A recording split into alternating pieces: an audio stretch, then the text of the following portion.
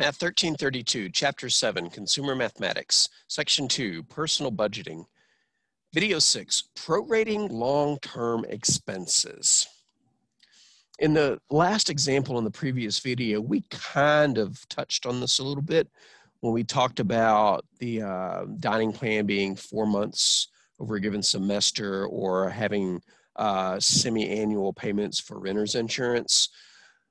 When you have expenses that occur infrequently, twice a year, 4 times a year, once per year, once every 2 years, there's a tendency to wait until the due date is approaching to start worrying about those expenses.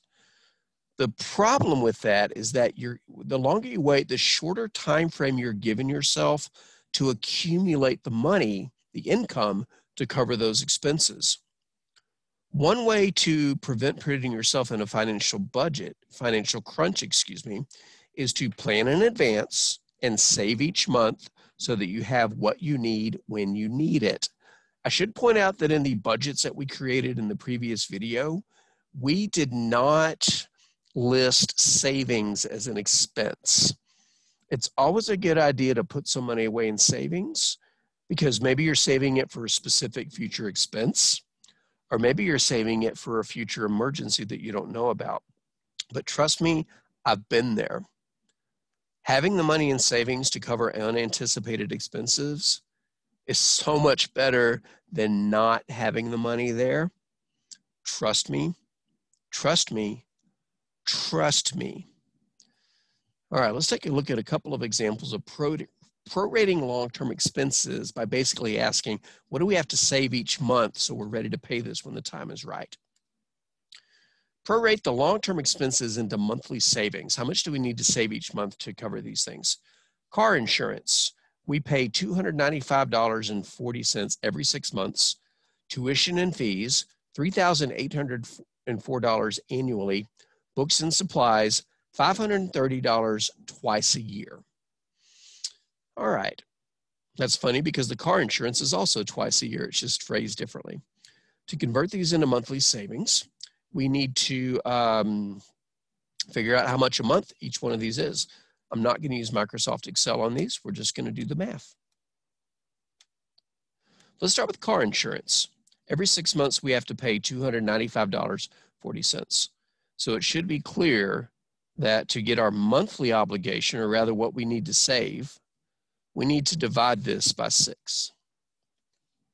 And that will tell us how much we need to save each month leading into the 6 months before we have to pay that. $49.23. It's actually this, which kind of brings up a rounding issue. It would round down to $49.23. The problem with rounding it down is that all of the rounding down that we did would have a cumulative effect, and at the end of 6 months, we would actually have a little bit less than what we need. Granted, it would only be less than by 2 cents. In other words, if we saved $49.23 per month, then in 6 months, we would have $295.38. Doubt the 2 cents will break us. But whenever you're saving for a prorated future expense, it's always a good idea to round up your value, even if it would normally round down. That means your final payment or your final monthly savings will bring it more than what you need instead of less. If you've ever paid off a car, you'll see this phenomenon. You'll get these monthly payments, but the last monthly payment is usually less because when they calculated the monthly payment, they rounded it up instead of down, even if it was supposed to round down, so that the last payment would be less and not more. All right, so that being said, we're going to use $49.24. Well, you know what? I don't know if the online homework would want you to round normally or always round up. I'm sorry I didn't check that. I'm going to write the rounding answer. The rounded answer would be $49.23. All right.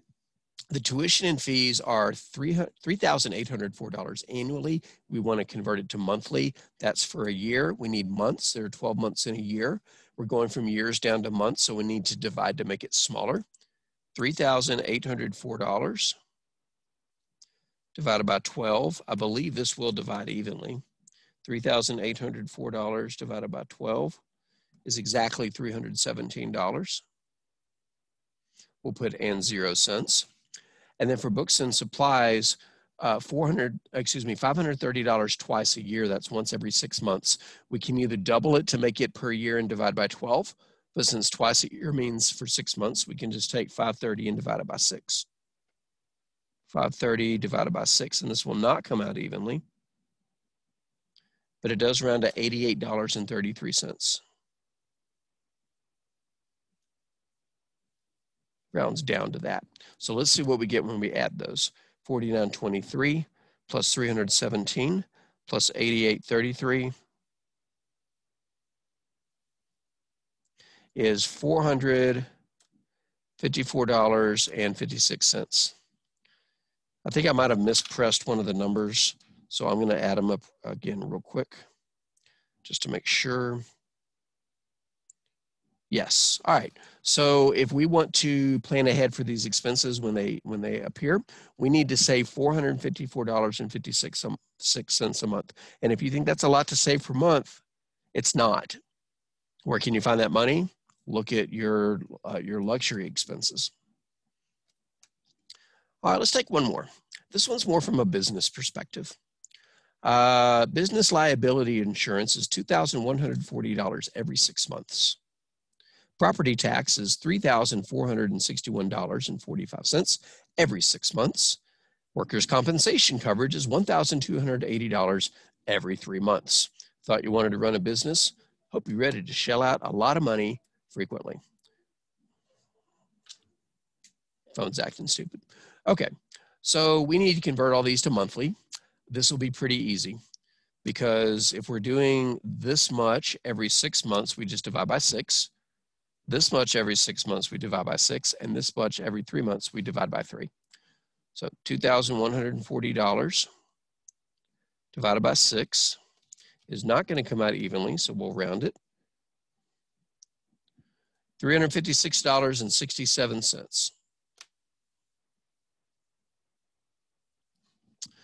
The property tax, $3,461.45.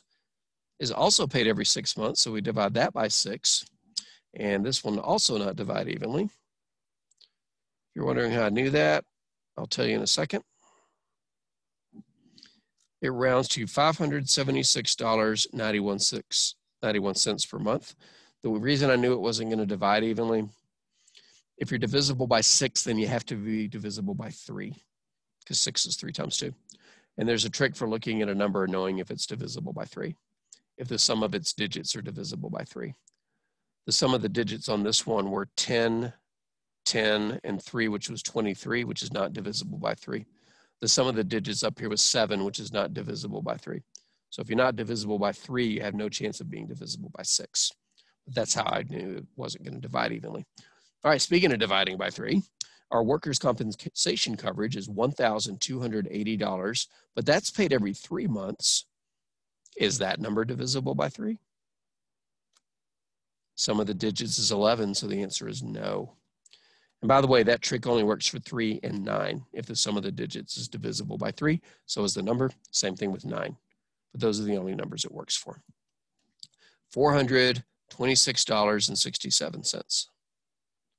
So the total, $356.67 plus $576.91 plus $426.67. I got a total of $1,360.25. I'm going to check it by subtracting each from that sum, and it should take it back down to 0. Minus 426.67, minus 576.91, minus 356.67, and it takes me back to 0. If I run this business, I have to put that much aside each month just to pay future expenses. Yeah, you need money to run a business.